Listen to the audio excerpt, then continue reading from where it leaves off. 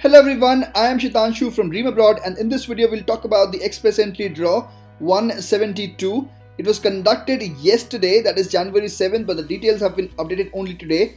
And yes, it is a good news for all of those people who are there in Canada who have the Canadian experience, because this was for the Canadian experience class.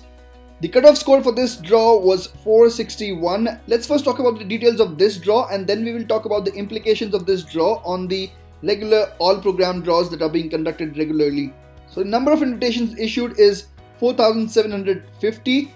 The tie-breaking rule was September 12, 2020 at this time. This is certainly a very good news for all of those inland candidates who had the Canadian work experience, because if they had the scores of 460s, they would have got the invitations, and there are chances that these kind of draws would be conducted in the near future as well.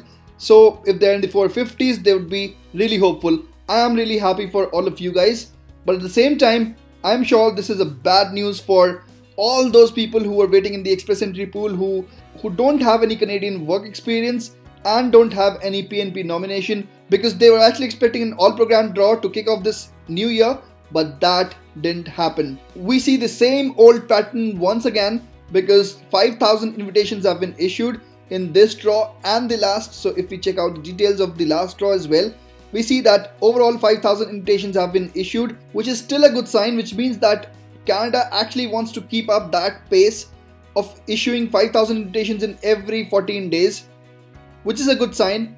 But yes, all those people who are there in their home countries who did not have the Canadian work experience or the PNP nomination, it's certainly a bad news, because this draw would definitely mean that the cutoff score for the all program draw would go higher. The cutoff score in the last all program draw was 468, which is actually the lowest cutoff score in the last 1 year. We were all expecting that, because Canada is issuing 5,000 invitations now, so we were expecting that the cutoff score would go even lower, maybe to 466, maybe to 464, but that hasn't happened, at least in the first couple of weeks in January. So we can say that the same pattern might be started once again.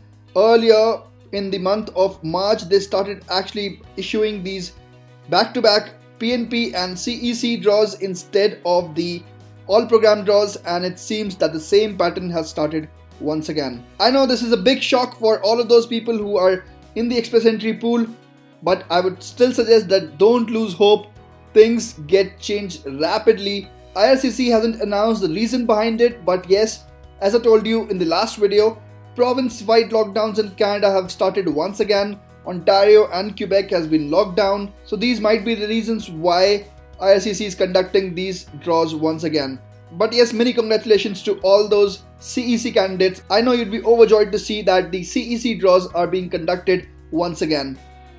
Okay, checking out the CRS score distribution of candidates in the Express Entry pool as of January 4th, we see that in the CRS score range of 601 to 1200, 183 candidates were there. Some people were actually asking that how did 250 invitations were issued.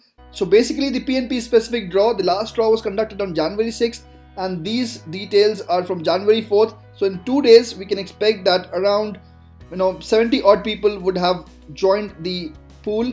That is totally acceptable. Now it's very difficult to analyze this score distribution, because it does not specify that how many people from CEC are there, how many people from FSTC or all program draws are here. So we are not going to dig deep in this CRS score distribution. So yes, a good news for all those people who have Canadian work experience, and a bad news for all of those people who are waiting in the Express Entry pool without the Canadian work experience. So thanks a lot for watching this video, guys. If you like the video, please click the thumbs up button, and yes, if you haven't subscribed to the channel yet, please click the subscribe button before moving on to the next video.